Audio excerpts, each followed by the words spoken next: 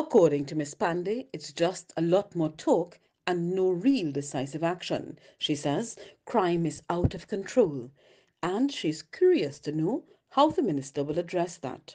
I feel that it's always with the government that they seem to be focused on one thing at one time and not looking at the entire picture.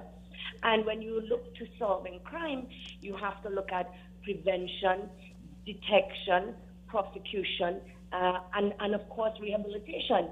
So I'd like to know what he's going to do about that and what plan he has, and perhaps we have discussed this before.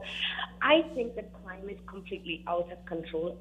She tells us the country is frustrated by the crime and the time for talk alone is over. She says a joint select committee of Parliament was told that there are corrupt officers in the protective services. You have a joint select committee telling you that illegal firearms are coming through legal port because no scanner is operational in Port of Spain. 3 violent speed officers are manually inspecting thousands of containers that enter this country. Okay? You have January to August, nearly 4,000 containers were scanned, were opened physically, I guess, out of 23,000 containers. Now you've got a joint select committee of the Parliament laying this report, and they're basic things that you can start on. What is the plan? There's too much talking and no action. She lays the blame squarely on the shoulders of the government, but says both the government and the opposition have a duty of care to citizens.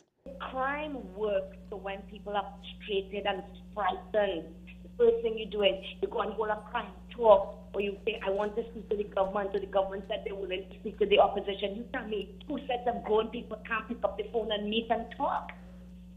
And you don't care. You don't care. And crime suits this group of politicians. And do you feel stagnant?